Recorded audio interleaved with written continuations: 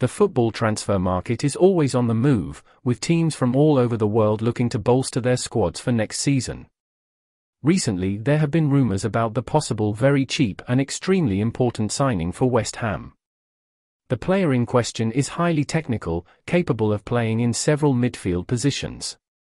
While he may face adaptation challenges given his stature, the relatively low transfer fee could minimise the risk, and Hammers fans are excited about the deal. Are you a West Ham fanatic? So you need to subscribe to our channel and turn on the notification bell. By doing this you won't miss any news. And leave your like on this video, it's very important for YouTube to recommend our videos to you. West Ham United and Fulham are vying to sign the player from Fortuna Düsseldorf this summer for around £2.6 million, according to a report by the Rhenish Post. West Ham manager David Moyes is looking to add more players to the team's central midfield.